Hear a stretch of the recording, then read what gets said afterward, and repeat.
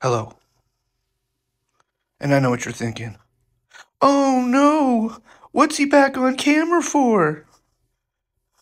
Why is there a picture of a movie poster in his TikTok? Oh no! Not another review! Sound the music.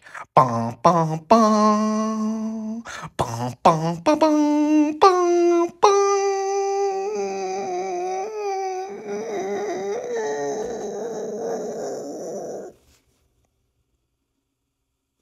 Sorry, I ran out of oxygen.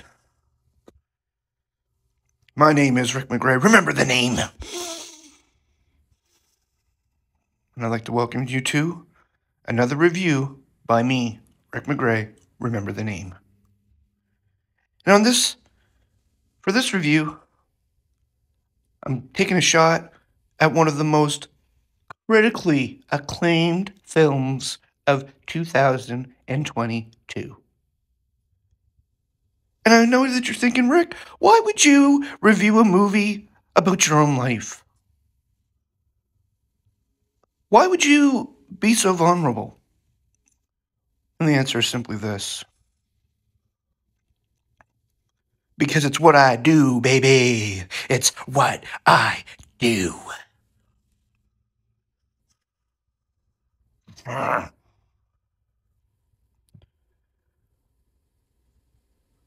People have labeled a new term called the Renaissance, talking and speaking of the return of the great Brendan Fraser to the silver screen. You might remember him from such films as Airheads, Inkheart, Journey to the Center of the Earth, George of the Jungle, The Mummy. Just so many. Encino Man. Which, oddly enough, we'll get to that a little connection soon. But sticking to the film, Brendan Fraser is deserving of all the praise that he got for his performance in this film. Yes, there's been backlash about how they should have hired an obese actor to play the whale, and how Brendan Fraser shouldn't have been wearing a fat suit. We're too woke.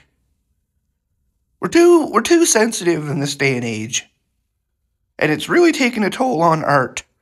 But this film was strong enough and is strong enough to stand the test of time.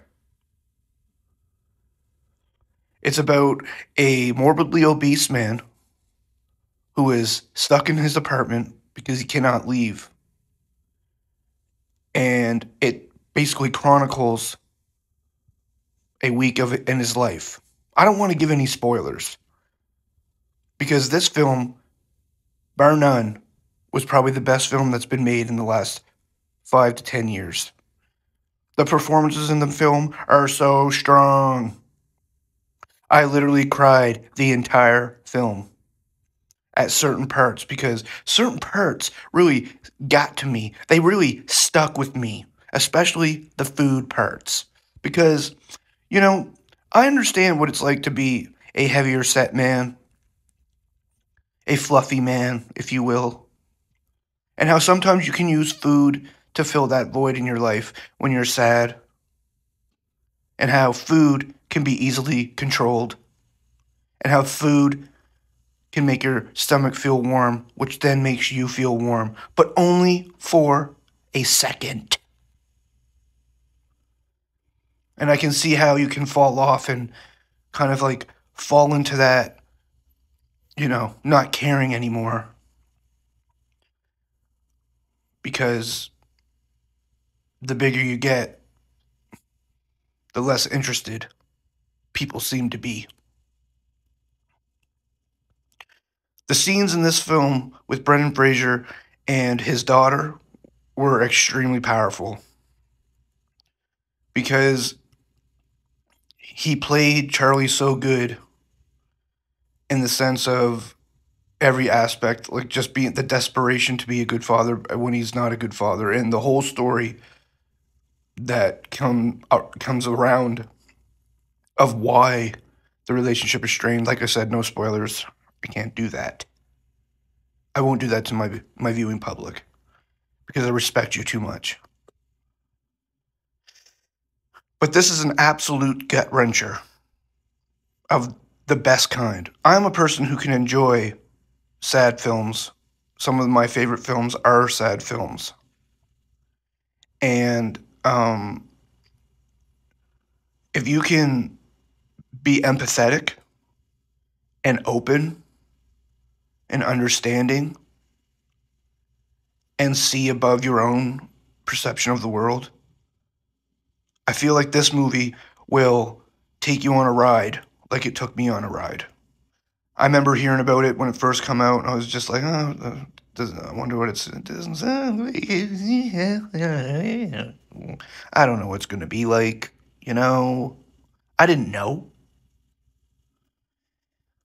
But when I started watching it, it was not even 10 minutes into it that I began crying because I understood the struggle of this man to a point. The loneliness, the isolation, the lack of care, the embarrassment.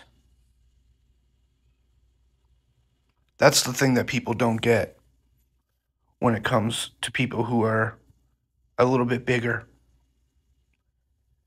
You don't need to make the jokes. You don't need to make the comments. We already know.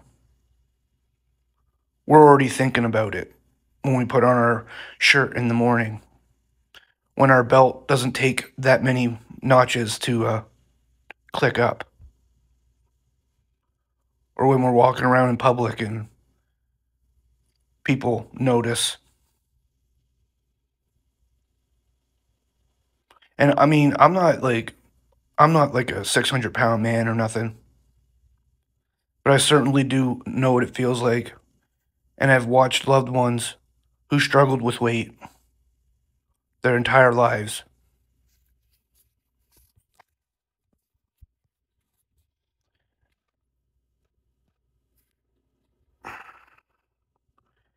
And I I've seen people. I've been the person that's made the jokes. Just being honest. Not my finest moment in my life, for sure. But it goes back to the old saying of don't judge before you walk a mile in someone's shoes.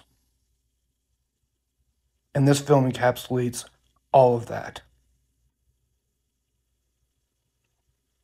It encapsulates everything. The whole struggle. And the sadness, the deep sadness that people think they understand or want to act like they know. But I can assure you, unless you've been there, you can't do it. And you won't do it.